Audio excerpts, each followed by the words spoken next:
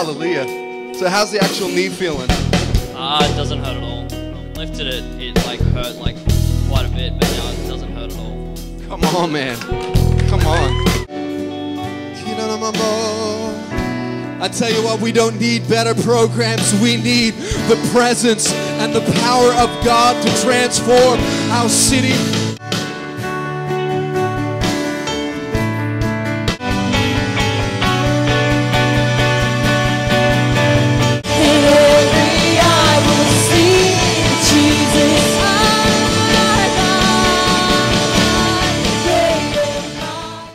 A generation that is literally burning with a passion for the lost. We need a generation of people that would be as radical missionaries in our nation and also the nations of the world. To God, I just want to pour my life out to you. I just want to move to Africa. I just want to be a martyr. I just want to pour it out to you, God. I just want to give you everything. I really believe that He's given us the nation of Australia. There's so many things that can pull us this way and that, to a place of complacency and a place of apathy.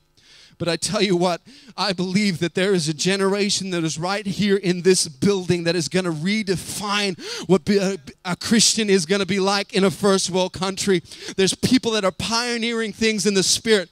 And this is what it looks like. This is what it sounds like to be a generation of people that are completely free of agendas, into the realm where we're completely free to live as sons and daughters of the Most High God.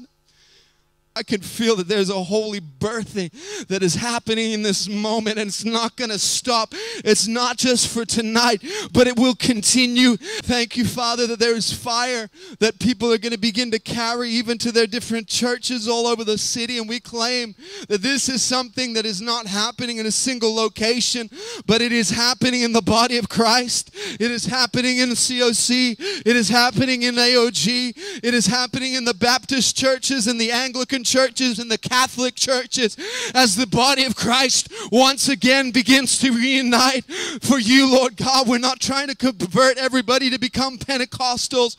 We're coming to become your perfect bride. Oh God, we want to see your Spirit break out in this nation, oh God. And it's about people that will literally say, I will give it all. I will give everything. There's nothing that I will hold back. I want all of you, God.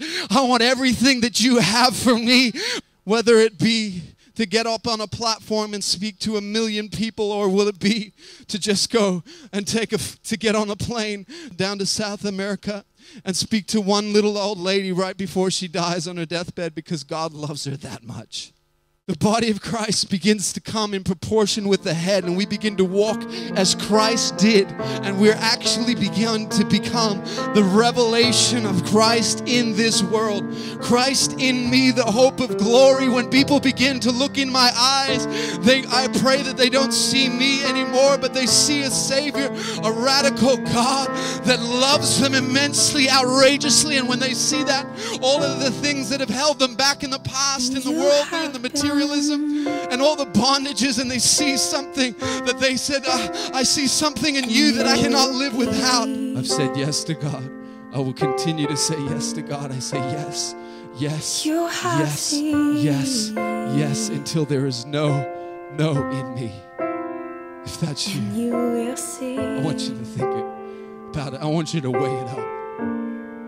Don't just make an emotional decision. Say, this is the moment in my life where everything changes. And when I fall, when I come or go, you see it all, and you hum the stars, and you move the sea, and still you know me. Oh, thank you, Father.